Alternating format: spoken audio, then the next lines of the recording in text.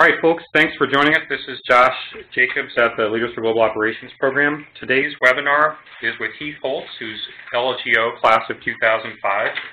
Heath is the Vice President for Supply Chain Management Europe for Nissan Motor Manufacturing, and he's the head of Nissan's team that's responsible for all the supply chain activities within Europe and Russia. And as a 7-year Nissan veteran, Holtz has risen through supply chain exec roles at Nissan North America, at Nissan Motors in Japan, and now at Nissan UK. And Heath has also been the sponsor of 2 LGO internships that were offered by Nissan North America, and in fact was part of the group that hired one of the LGOs that is just graduating this spring. We're really excited to have Heath today because he's going to be talking about not just Nissan, but the way that Nissan represents the opportunities and challenges for a U.S. person to rise within the ranks of an internationally headquartered company. Just based on his own history, you can see his varied experiences first as a captain in the U.S. Air Force and an OR graduate of the U.S. Air Force Academy. He also holds a master's in OR from Georgia Tech, and before coming to LGO was a manager at Dell.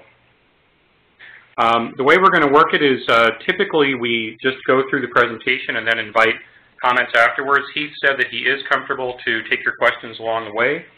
So if you do have a question you'd like to raise, go ahead and pop it to me, or you can just chat to me within the dialogue, but please do stay on mute if you're not talking.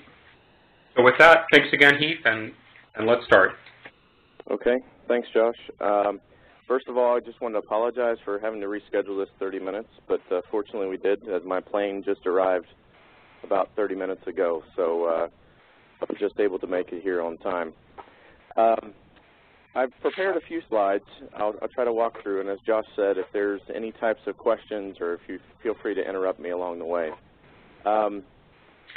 In terms of agenda, I just want to give a little more background in terms of my general introduction. I'll talk a little bit about Nissan, some of the direction, and I think it's highly critical to understand Nissan as a company, our executive structure, kind of the mindsets and actions in terms of how we operate, in terms of understanding specifically what's enabled me to be successful within Nissan, and then also general learnings that you can cascade or take across other companies as well. And of course, I'll be open for questions at the end as well. Just a general background, I think Josh covered most of these. I am an Air Force Academy graduate. Upon graduating from the Air Force Academy, I spent 6 years in the Air Force.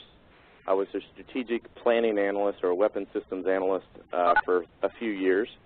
And then I went on to the Air Force Academy as actually an instructor in the math department. And actually taught probability and statistics, all those courses we loved at LGO. After that, I went to LGO as kind of a break from the military life to try to get a career jump into the industrial life. And after that, upon graduating from LGO, I actually went to Dell. So my first company out of LGO was at Dell, and I was a materials manager. I was only at Dell for about a year. Nissan at that time had relocated within Nissan North America. They had relocated their sales and marketing headquarters to Tennessee and was actually trying to consolidate all their operations. So at that point in time, it looked like a really good opportunity, and I left Dell in Tennessee to join Nissan. Within Nissan, so I joined Nissan in March of 2006. I actually started in sales and marketing in an area that's vehicle operations. So this area was responsible for working with the sales and marketing staff and also working with the manufacturing organization to try to do the sales and operation planning activity, take the forecast, work with the plants, and try to optimize overall profit. And then also we were responsible for taking the central sales vehicles and then allocating those to the regions, and in terms of establishing the policies that allocated those to the dealers. So ultimately we were looking, it was a very big picture role, and I enjoyed it quite a bit.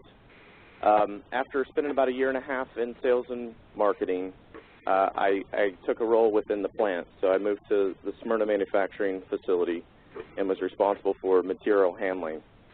This was a large man management role. I had about 40 indirect staff. Direct staff, Nissan was around 300, and then I had temporary staff that fluctuated up to about 700 temporary staff.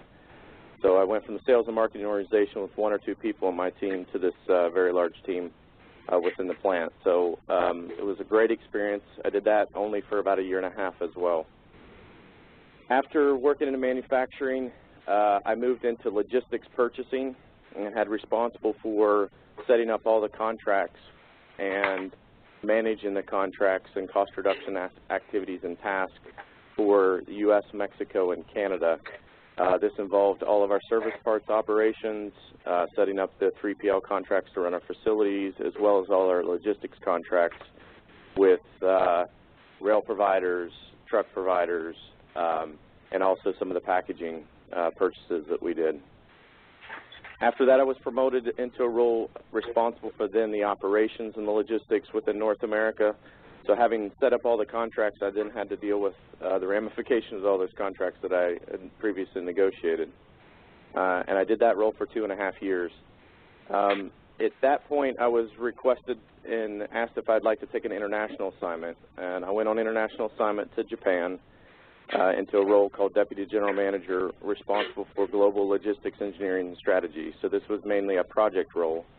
I had a global staff, a number of different nationalities, and we basically set up all the new model contracts in terms of understanding how much the logistics costs would be and feeding those to the program directors to determine whether or not we could make the model profitable, how profitable, and how we could optimize the sourcing to help improve the overall profitability of the model. At this point, we had a number of management changes at the executive ranks, and it pulled through quite a few different people throughout the globe. And I was only in Japan for less than 1 year, and the position for Vice President Supply Chain Management in Europe had opened up. And I got requested very quickly to move my family after moving to Japan to move to Europe. So as of April 1 of last year, I've been responsible for the supply chain activities in Europe. And within Nissan Europe, that also includes Russia. So it's a fairly large scope in terms of the territory in which we cover. We have about depending upon the month, we have about 3 to 4% market share within Nissan Europe. So we're still trying to grow our footprint and grow our sales. Okay, in terms of just some quick facts about Nissan. So Josh covered some of the information, but we are based in Yokohama, Japan. We removed our headquarters about 5 years ago from Tokyo into Yokohama. Our net sales is about 100 billion US dollars, and we sell about 5 million units a year, and global production is relatively the same. We do have some OEM agreements where we're purchasing from other providers and then selling them. In terms of global locations, we're fairly well represented throughout the globe with numerous R&D sites. Specifically within the U.S., we have 2 R&D sites. We have 4 production facilities within the U.S.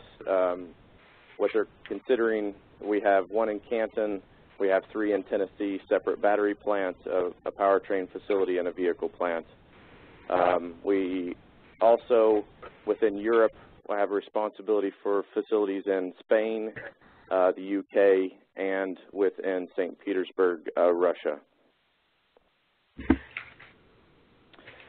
Of course, I couldn't go through any type of presentation without just giving a little bit of our product information, some of the exciting products that we have. So these are some of the newer models and some of the large volume models that we have within the U.S. So we have the Ultima and the Rogue.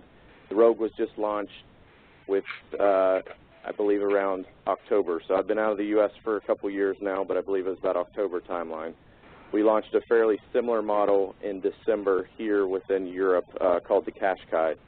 They've both been very, very successful in the market. In terms of our premium brand, we have the Infinity brand. Still trying to gain some traction within the U.S., also within Europe. but our model lineup across our sedans and coupes and also our crossovers and SUVs. Specifically within the U.S., we manufacture the QX60, which some of you may know as the JX, but that's produced in our Smyrna manufacturing facility. We've also introduced a new concept for a sedan, a Q30, which will be built in the UK factory here. It's a factory where I actually sit and have some responsibility for. I thought it would be important just to provide a little bit of an overview of how we're organized at the top in terms of our company. So many of you have probably heard of Carlos Ghosn. So Mr. Ghosn took over for Nissan about 1999 as a part of the Nissan revival and was very successful in terms of resurrecting Nissan from near bankruptcy. So he has a lot of books, a lot of background about Mr. Ghosn. Recently, we've done a restructure in terms of our organization. And so in terms of our C-level officers, they're not the typical C-levels that you would hear outside of Joe Peters' position, which is the CFO. We have three other C-level officers in terms of a chief competitive officer. And this person, Sai Kawasan, is responsible for manufacturing, supply chain, R&D, purchase, and what we call total customer satisfaction, so the quality arm of our organization. He's basically the de facto number 2 in terms of our organization. We have a chief performance officer, Trevor Mann, who's responsible for the overall regional performance, and I'll cover the regional organization here in the next slide just to provide who are the chairmen for each of our regions. He also is responsible for the Datsun brand, which we just launched, relaunched, our light commercial vehicles, and also our after sales. And if finally we have a planning officer, or a chief planning office, or chief planning officer, and this is Andy Palmer, and Andy's responsible for product planning and sales and marketing overall, and then also has responsibility for zero-emission vehicles and our battery and battery strategy. As you know, with the Leaf, we've launched and are leading in terms of zero-emission vehicle sales. Regional structure, we've recently reorganized into 6 regions. So previously we were 3, and in order to try to focus a little bit more attention and try to improve specifically in some of our overseas markets, we've reorganized to have 6 regions. So we have a European Management Committee, and this is the responsibility of Paul Wilcox. Hatsusan was a previous GM or GE employee who went to one of our suppliers in a subsidiary called Jatco, and then recently joined Nissan to take over the Africa, Middle East, and India region. Jun Seki is responsible for China, and then we have Katagiri-san, who's responsible for Asia. Jose Munoz is recently appointed for North America, and then Latin America is Jose Valls. The reason I went through each of these individuals and our executives and our chairman, you'll notice that we're a Japanese company. In terms of our leadership, it's very diverse, multiple nationalities, and even our chief planning officer, our chief performance officer, chief competitive officer, and chief financial officer, and CEO. There's only one Japanese that's represented in the top 4 in the company.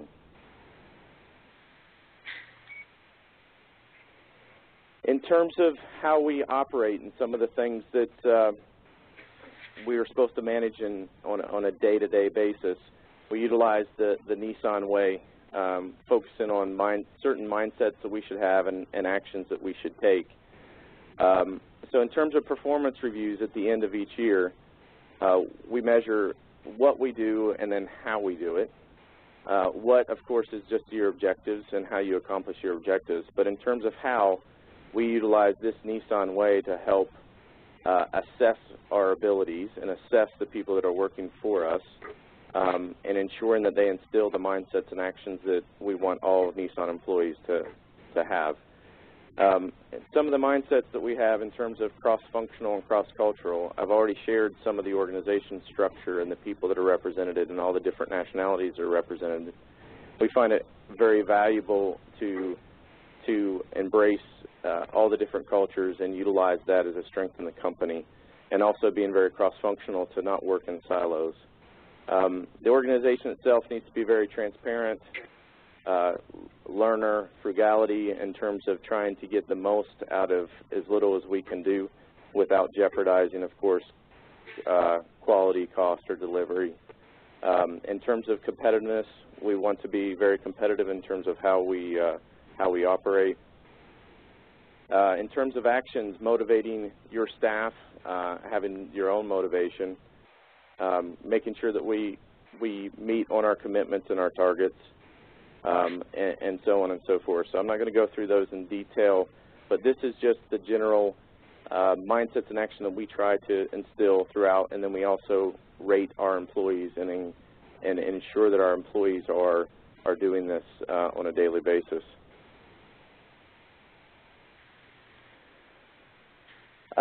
In terms of when I first talked to Josh about doing this, he thought it would be interesting, given the fact that I'm Air Force in my background. I went to Dell and then joined Nissan, and then progressed through Nissan, and then been in been in 3 different regions within Nissan.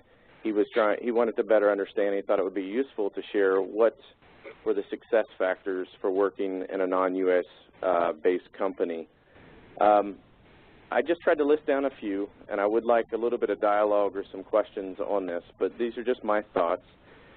These are looking back on what I think made me successful in Nissan up to this point, but I also believe that you can take these into other organizations that aren't necessarily a U.S.-centric or U.S.-based company. The first one is fit, and I think it's highly important that there's a good fit in the organization, and also understanding what the company values. So Nissan values the diversity at all levels of the organization. There's no glass ceiling in terms of your nationality, your functional experience, or your background. You can see through the previous slides that there's a number of different people that have come from outside the company, and there's also people that are from the UK. We have people that were in Spain that are now in the US, responsible for the operation. So different nationalities that have progressed through the company. And the next one I had is called cross-cultural, and the key point for me is to respect and also embrace some of the cultural norms and differences. So I know when I moved I'd worked with the Japanese quite a bit for 6 years, of course, working for Nissan and being based in the U.S. But moving to Japan and living in Japan, one of the things was to completely immerse yourself in the culture. That helped to gain a lot of credibility with the staff. It also made you much more successful in the operations and your day-to-day job, because you understood and respected why decisions were made, when they were made, those types of things that you wouldn't have done if you didn't necessarily embrace the culture and really immerse yourself into the culture. The third point I listed is attitude. I think being humble, listening first, but also being a learner, where you're constantly trying to gather as much information as you can, listening to the feedback from the people that you work with or the people that are on your team, and trying to suck up as much knowledge as possible has really helped me along the way in terms of the organization. I've been able to get a much broader view of the organization by talking to a number of people and trying to learn as much about it as possible. But it's also made me much more effective in my role, because I could reference information that I've gathered from other people as well. The fourth one I listed is flexibility, willing to try new areas. Though my career path has been primarily within supply chain, I did start in sales and marketing. I jumped out of I started in the military, went to computers and Dell, and then joined an automotive company. so I was willing to try. I'm always willing to try new areas, even if it's a bit uncomfortable at first. But also, you have to be very mobile and flexible, and sometimes you need to make sure that your family can accommodate as well. I have 2 small children, and my wife has been more than flexible in terms of moving. My daughter is 3, when we first moved, 3 and 5, and we moved from the U.S. to Japan. In the middle of their school year, we moved here to the U.K. And so it's not just me being flexible and mobile; it's also your family, and does your family situation allow you to be? So I think that's one of the key points: is you got to be open for when the opportunities come up, and be flexible, be able to adapt. And especially in a global company like Nissan, the opportunities aren't necessarily always in the States. They're going to be elsewhere, and if you want to progress through the company, you got to be willing to take a jump when the opportunity presents itself. The next one I had was results, and I think one of the most important things is that success in your roles generates more opportunities than any type of network that you have. Gathering the credibility of your staff and the credibility of people you work with based upon how well you perform is much more important than having a champion that is in HR or a champion in another function, because people ask the questions, people ask around you, and your reputation will carry you a long ways in terms of your overall performance. And that really helps in terms of moving from region to region, is because people could reference the results and what you've done in your functions previously. And the last one, and we can't, this is a large portion of it as well, which is luck. You have to have the right people who are in a hiring position, but you also need to be in the right place at the right time. So when this position opened up here in Europe, it just so happened that the person that I had known who I'd worked with in the U.S. was also over here in Europe, and he was the one who helped pull me along as well and gave me the opportunity. So it's a little bit of the right people there at the time, again, the right place and the right time in terms of where you're at and whether you're flexible and whether you can move. So the next thing I wanted to talk a little bit about as well was to go through LGO, what impact it's had on my career. The first thing, it was my first real global exposure. I hadn't traveled much when I was growing up. I hadn't spent a lot of time in the Air Force outside of the States. So throughout my career, I had very little exposure outside of the U.S. And I think my first real global exposure was at LGO, both in terms of the faculty, in terms of the students, and also in terms of some of the companies that we've got to meet and people that we got to talk to. The next thing was the educational experience, and it's the balance of engineering and business is extremely valued in global manufacturing companies. So a lot of the people who have been very successful in Nissan have a true appreciation for the business side, but also have some functional expertise in terms of the manufacturing experience or engineering background and experience. One of the other things with LGO was just the overall network. So just a personal network that I still talk to some of the classmates in the LGO just to check in, of course, in terms of a personal relationship. But if you ever have any career advice or ever need a sounding board, those people in your classmates, most of them know what situation you're in. They give you very sound advice, and it's a great network that you have.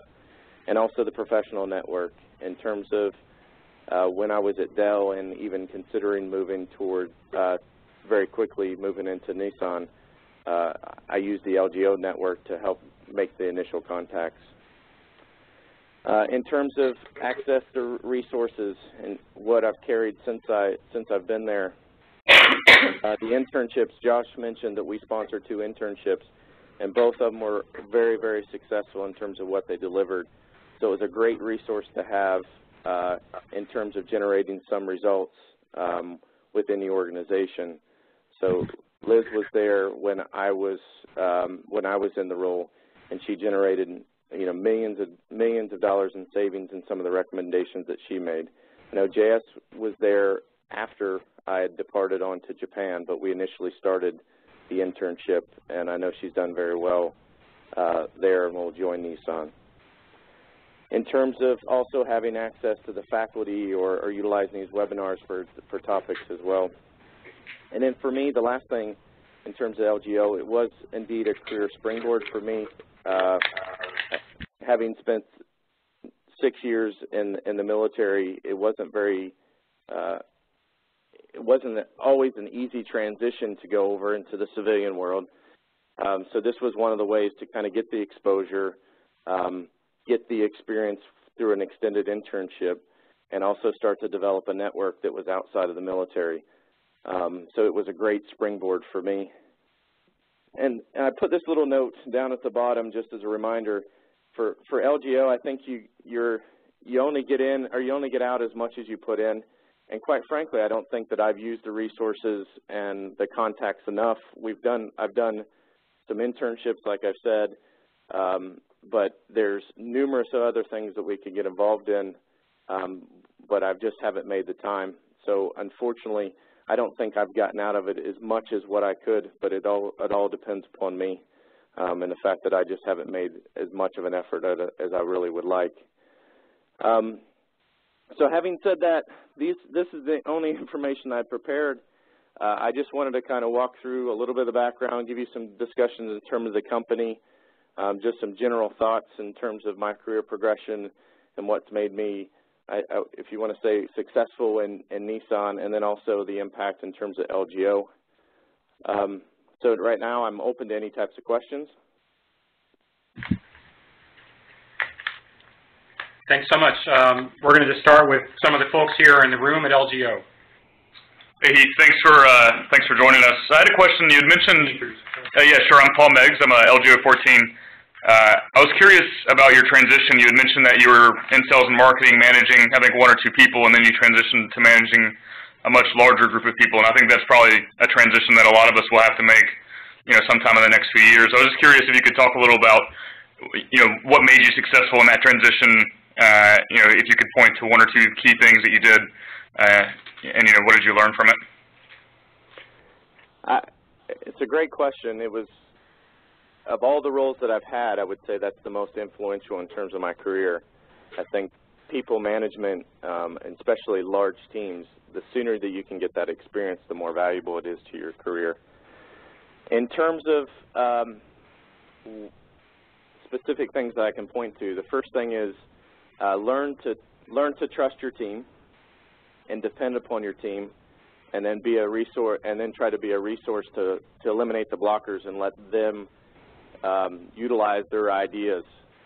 I had a team that I moved in. When I moved in, I was actually younger than the son of 2 of the employees who worked for me. So I was 29 at the time. I'm sorry, I was 30 at the time, and he had a son that was 32, and the other one had a daughter that was 31. But anyway, I realized that they had loads of experience. Most of them had been there at least 15 years. Some of them had been there close to 25 years. And I could see that they had a lot of good ideas, and the one thing that they really needed the most was to be able to implement the ideas and have someone be the supporter. The person that I replaced was more of a dictator. So by listening and understanding the organization and then being an enabler for the ideas that they wanted to implement made a world of difference. And once we started I gained a little bit of credibility within the first few months, then the sky was the limit. The team was really good. They were behind the direction that I was going and the changes that I wanted to make. They were supporters instead of people that were blocking them.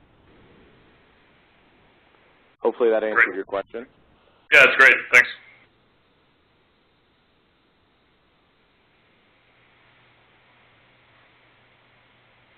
Sure. I'll ask a question. Thanks for doing this, Heath. This is Ryan Jacobs. I'm an LGO 2015. My question is about the progression you see going forward being an international company. Do you see a continued need to take international roles and continue moving around? Or do you see an ability to, I guess, come back to the States or locate permanently in Japan? What would that trajectory look like going forward? It's a great question. I was asked by our global head of HR, I guess it's been about 5 years ago, and he said, "What type?" There's three different types of leaders, and you tell me which one you are. He said, "Are you a regional leader? Are you a regional leader who wants global experience, or are you a global leader?" And at that time, I told him that I was a regional leader that wanted global experience because I'm willing to do that job, and once I go global and I see how I adapt and how my family adapts, I'll determine whether I can move into that third category for global. And I think now I've proven that I'm interested in being a global leader, and because I've moved from the U.S. to Japan and now to Europe. Specifically, the opportunities, there's a lot of discussion about returning back to the U.S. I think there's potentially roles within the U.S. But with Nissan, if you continue to progress, you'll ultimately end up in a position within Japan, maybe not necessarily long term, but you'll at least spend 1 or 2 more assignments in Japan.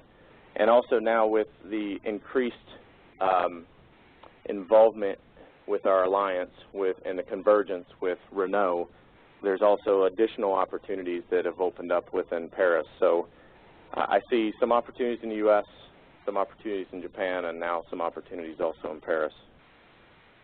It's not a direct answer to your question. We don't necessarily know what's going to happen, but I think in terms of where my career path is at and the opportunities that I could challenge for, those are the locations I potentially could go. Okay, thank you. Quick follow-up. Was international experience something you were looking at when you joined Nissan? I know you're in Tennessee. Were you looking to gain that international experience, or was that like something that evolved over time? It definitely evolved over time.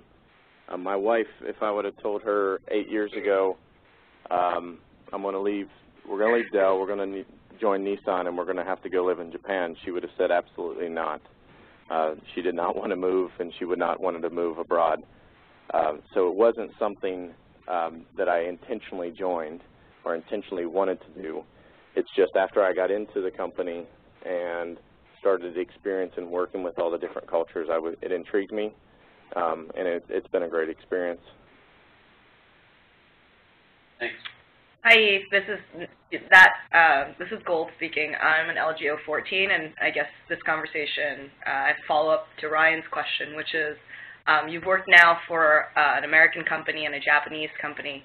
Your international experience, do you think that was precipitated, that was a sort of requirement because you were working for a foreign company, and therefore the international experience was more valued? Or had you stayed with an American company, would you have been more inclined to stay closer to headquarters, I guess? I haven't thought of that, so I'm going to... For Nissan now, they are requesting that people in vice president roles or above have some level of, when I say requiring, it's not mandated, but it's suggested, I guess, to get some level of international experience. I think to be successful in a global company, having worked in another region and understanding how other regions are to help benchmark across the regions makes you much more successful, and I think it's a very valued experience. It's not 100% required. If I was in a U.S.-based company, I think it just depends upon the industry and where the growth is occurring. I can't imagine working for an automotive company, even in the states, the domestic automotive companies, without having some experience working in another region, because a lot of the growth areas outside of the U.S., the industry volume in automotive has been relatively stagnant for years, and the growth and the profitability growth of a company is in emerging markets and being in different markets. So I think it's for certain industries, it's definitely required to get that type of experience. Thank you. Whether or not I would have done that, I guess it just depends upon what industry I would have ended up in. Thank you.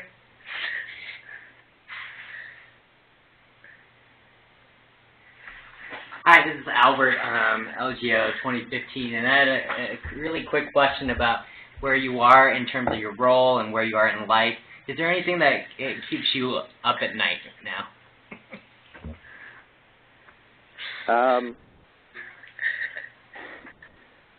Actually, I have to say yes. To be honest, there comes a point where you start to struggle a little bit with your work-life balance and what becomes comfortable for you. My scope is quite large, and I do a lot of traveling. So I travel almost every week to one of the facilities within Europe or within Russia. So the role itself is quite large, and there's a number of different issues that can occur within supply chain at any point in time. So whether it's a natural disaster or a supplier issue or those types of things. So I think I don't go to sleep every night and wake up really concerned what's going on, but there's a lot of things that are currently on my mind.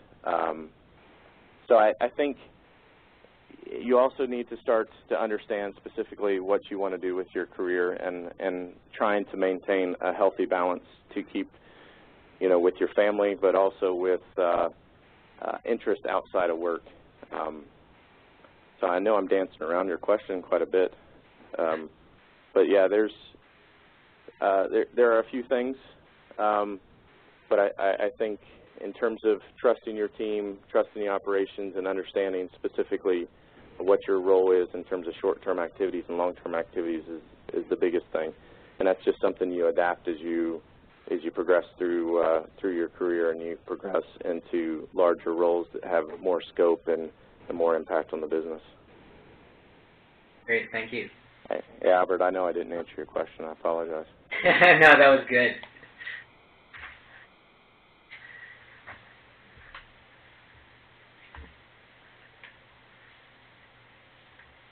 I see we have a few LGO folks on the call. Aaron, Steve, Mike, I don't know if you want to chime in. Just one quick question. Keith, just how would you, I guess, you've worked at kind of a high-tech company and now an automobile company. I'd love to just hear kind of culturally, what you see as similar and what's different, and just your thoughts on that. I had a little difficulty hearing the question, but I think I understood it as high-tech versus an automotive industry and the differences between the two in the culture. Is that correct? Steve Cook. Yes. Hi, Steve. Hey, good to see you. I think the focus on results is no different. The differences between Dell and then going to Nissan. The focus on delivering on a monthly basis, a quarterly basis, an annual basis are the same. I think in terms of the product development cycle, which dictates a lot of the momentum and dictates a lot of the cadence in terms of the activities that we do on a planning basis is much different. We launch new models typically every 6 years in terms of on a major model change and minor change every couple of years. So there's a lot of planning and activity that goes into ensuring that when we do launch a model and we spend millions of euros in terms of level of investment, that we launch it correctly. The supply base is completely in line to make sure that we don't have any types of disruptions when the model launch. I think that's the biggest difference in terms of how quickly adapt, but that's just based on the fact that the product cycles are different.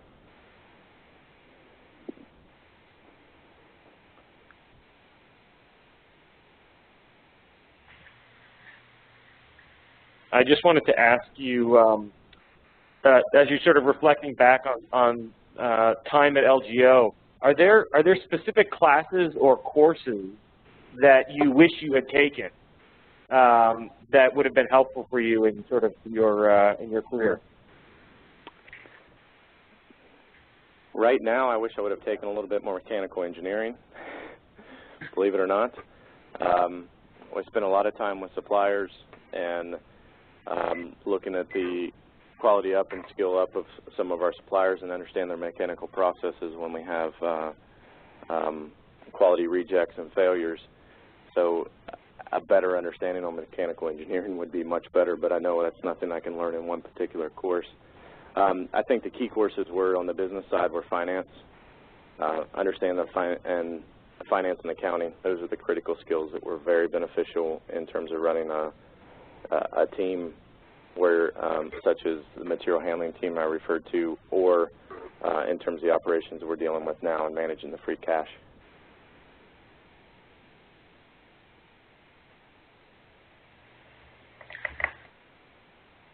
Well, I know that Don would endorse that last statement, wishing that you'd taken more engineering.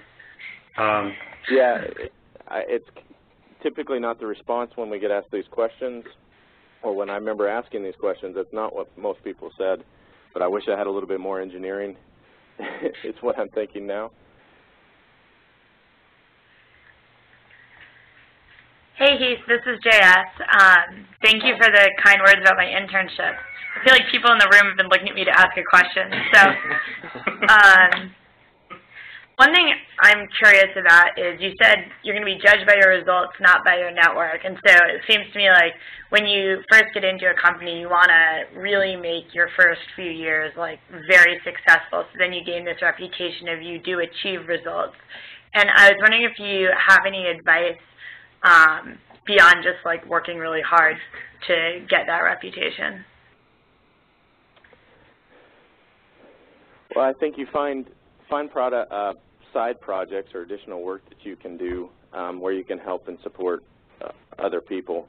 I think your day job, of course, you wouldn't be at LGO if you didn't have the ability, the skills, or even the recommendations that you would deliver results. If you can find additional activities and where specifically you're maybe supporting someone else and identify where you can add value and demonstrate the results, I think that's a great way to do it. I know, JS, you know from within Nissan we have the cross-functional teams.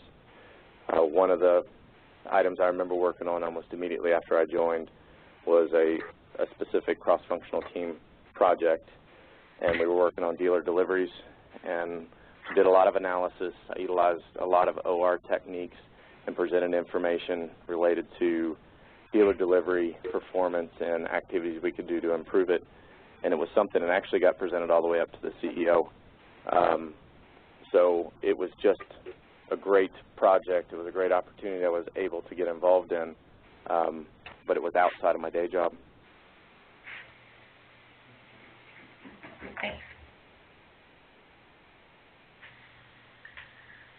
All right, well, I think we've had a great conversation, and I just want to thank you, Heath, for taking the time, particularly after a long day and a long week, for sharing your experiences with us. I think we all learned a lot from this insight into one LGO's experience. So just for those of you on the call, this call will be archived and up on the LGO website pretty soon, and you can share it with others who might not have been able to join. And again, thanks so much, Heath, and we look forward to our next discussion with you. All right. Thank you.